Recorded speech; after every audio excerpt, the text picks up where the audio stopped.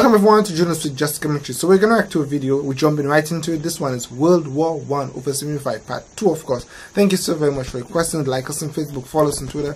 If you want me to react to a video, leave a comment below. Of course, in Part 1 we saw where there was a bit of war going on between Germany and the surrounding country, Russia, and of course Britain was scared to come in and so on and so forth. But it was very interesting learning about this first Part 1 World War I. Now we're gonna check out Part 2. Thank you so very much. Let's go ahead. The Part 2 World War I. Both sides stuck in a hard stalemate. They knew this war wasn't going to be about taking territory, but about simply wearing each other down.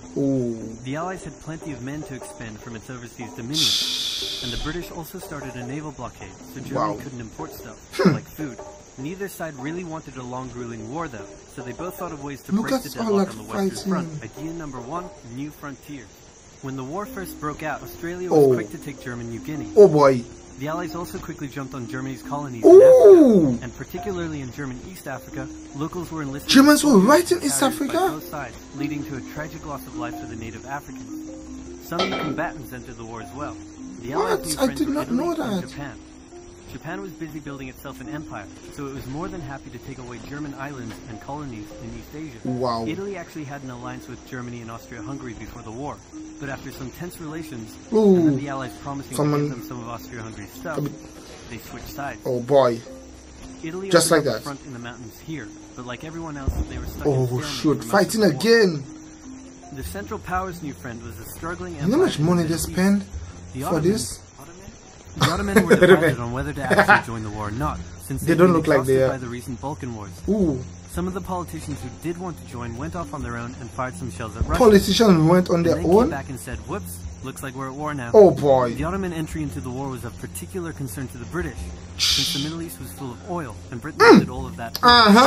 First, what did I tell you all? Russia in the Caucasus Mountains, but they weren't prepared for the cold, and many of them froze to death. Then they crossed miles of desert to take the Suez Canal from the British, but that failed too. Then the Allies tried to take the Dardanelles at Gallipoli in a long and hard trench warfare campaign, but that also failed. The Ottomans blamed their initial losses on the ethnic Armenians living within Ottoman territory, and the resulting Armenian genocide led to the deaths of 1.5 million people. Then the Germans sent spies into Afghanistan to try to convince the Arab tribes there to rise up in jihad against the British and attack India. But that plan failed, partly because the spies got bored, brewed their own alcohol, and got drunk, which is a bad thing to do in Afghanistan. All these new frontiers hadn't done much to change the war. Aware that the Allies had more men and supplies than them, is amazing. They had to do something to break the stalemate. Before the war, there was a big conference that set out the rules of modern warfare. No chemical weapons, no killing civilians. Basically, don't be jerks. Oh boy. The Germans held a meeting and decided to be jerks. Oh boy. Zeppelin air raids commenced over British cities. No way. They also started attacking the Allied trenches with chlorine gas, and they used submarines to sink civilian ships. Jeez, man, this was One such civilian ship was the Lusitania. Looks like a Titanic. 59 Americans on board when it was sunk, further swaying U.S. opinion against the Germans. Oh boy. Not to be completely unfair to the Germans, the Allies also engaged in chemical warfare soon after, and they had been hiding anti-submarine weapons. Remember the chemical weapon that hurt Hitler? I remember it was mentioned. Meanwhile, Austria-Hungary still hadn't dealt with Serbia, so the Central Powers enlisted some help. How did people keep up with all this fighting? Was bigger and was still bitter about losing the Second Balkan War. The Central Powers promised to make all of Bulgaria's wildest dreams come true if they helped, so they signed on, and together they knocked out Serbia. The Serbian troops retreated through Albania, which was neutral but had some ties to Austria-Hungary. So Austria-Hungary entered Albania in a friendly invasion to chase down the Serbians, many of whom escaped by sea. It's 1916, and a lot is happening. As if they didn't have enough enemies already, Germany added one more to the list. Portugal had been getting a bit chummy with the Allies behind the scenes, and Germany didn't like that one bit. Around the same time, the only sea battle of the war happened. Both sides had a new powerful class of battleships called dreadnoughts, but they were so expensive to build that neither side wanted to risk losing them in a battle. So they kept them in port, except for one time when they had a big fight and a bunch of them got damaged. So they didn't try that again. No. So why do you have it in first place? For good looks then? So they had plenty of reserves, which is just as well because the Western Front was about to get brutal. The longest and one of the bloodiest battles of the war started when the Germans launched an attack around the French city of Verdun. The French defended it desperately, leading to hundreds of thousands of casualties. These people were just fighting them. And if you notice, most of the flags are almost similar to each other. So the British started their own long and brutal fight, the Battle of the Somme, with 60,000 British casualties on just the first day. It was also here that the British first used one crude, brand new piece of sci-fi technology. That's a unique tank. The Russians had been getting pushed back further and further into their own territory, but in response to the French call for help, they began a huge offensive and did really well until they ran out of supplies and got stuck. Seeing how well the Russians had been doing, Romania decided now would be a great time to jump in and win the war. And then they got my gosh, I just keep jumping in and out themselves about whether to join the war or not. The king liked the Central Powers, while the Prime Minister wanted to join the Allies. After a brief national schism, during which the country split into two, the king finally abdicated and the country reunited. With Allied help, they began a new offensive. In the Middle East, Russia was pushing into Ottoman territory from the north. The British had also made a landing in Mesopotamia to protect Persia's oil fields, and they had also sent a small army up the Tigris River to try to take Baghdad. The army got sieged in the town of Kut along the way, and eventually surrendered. A new offensive was launched from the south with all-out desert warfare. The offensive was aided by one famous British officer, better known as Lawrence of Arabia, who helped lead the Arab tribes in a revolt that wreaked havoc on the Ottoman supply line. By the time 1917 rolled around, everyone was exhausted. There were mutinies in the French army, the German populace was starving, and the war had drained all of Russia's supplies. But what's wrong with human being? Why don't we do that? Anyone's war. The only question now was, who was going to break first? And the answer was Russia. Tired of not eating and mad that a crazy magic homeless guy was calling some of the shots, there was an uprising in Petrograd complete with riots and strikes. The riots turned into a full-scale revolution and a new government overthrew the Tsar. Then a few months later, the Bolsheviks overthrew the new government, and they pulled Russia out of the war. Wow, that was good, I guess. For Germany, who now only had to focus on the Western Front. But there was still one problem. The pesky United States of America was looking increasingly like it was going to join the war. America had been selling supplies to the Allies throughout the war and was getting super rich off the back of it. The American opportunists. So Germany sent a telegram to Mexico saying, "Wouldn't it be crazy cool if you guys attacked America?" But the British intercepted the message, showed it to the Americans, and that was the final straw. American troops began shipping out to Europe. This was terrible news for Germany. Oh my gosh! You are serious? France and the UK to surrender before the fresh American troops arrived. It was now or never, so they started one final attack. They converged their troops and hit hard at the Somme and pushed the Allies back. They hit a second time further north, and again and again. With each hit, the Germans were spending more and more resources, while the Allies were getting better and better at repelling their attacks. By the fifth punch, the Allies held the line and even pushed back. With American troops now arriving in larger numbers, the Allies launched a counterattack, and that was it. The Central Powers were being pushed back on all fronts. Bulgaria collapsed first, followed by the Ottoman Empire, then Austria-Hungary, and finally on November 11th, 1918, at 11 o'clock, Germany surrendered. At the peace treaty, Germany was forced to reduce its military, accept war guilt, and pay the bill for the war.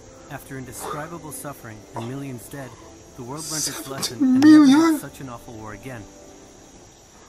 For about 20 years. 17 million people died?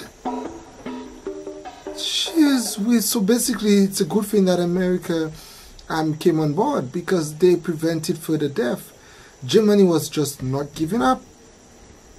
But it was I find that was very interesting that Germany sent information to Mexico, and that Mexico, the British intercepted and got that information, showed it to the US, and that was amazing. So it showed that the US did not really want to join in. They only decided to join in because they felt to themselves, okay, well, Germany now want to almost get them in the war or to destroy them, so they had to take care of Germany along with the other countries. That's a very interesting part at the end there. Thank you so very much for requesting it, learning this information that you guys are requesting. I'm getting a lot of video requests for the wars and the history of the world, and I'm very interested in it because, you know, this is our world and we need to understand how things came into part or how things happen that we are here right now. Okay, thank you so very much for requesting. Like us on Facebook, follow us on Twitter.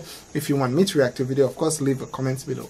Thank you so very much. Bye guys. I love beauty, I love splendor, I'll do all so sweet and fair.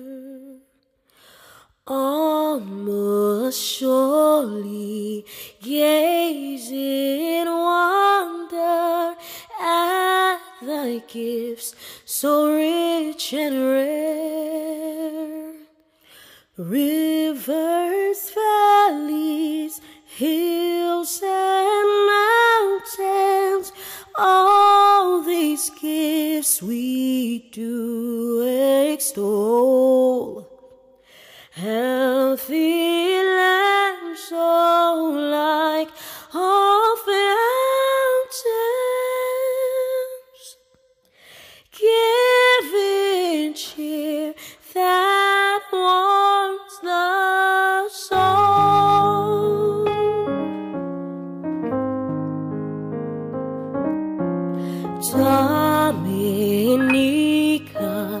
God has blessed thee with a clime benign and bright, pastures green and flowers of beauty, filling all with pure delight,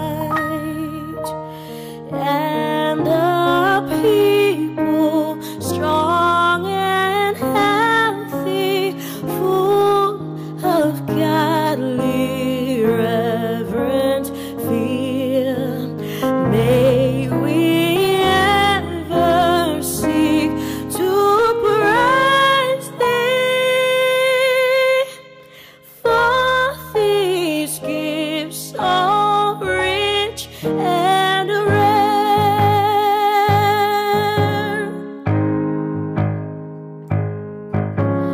Come ye forward, sons and daughters of this gem beyond compare.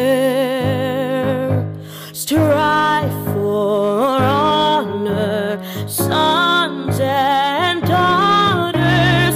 Do the right, be firm, be fair. Yes, toil with hearts and hands and voices.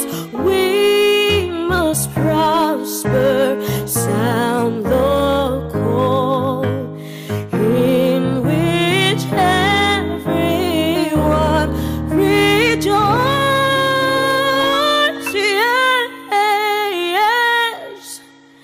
All for each and he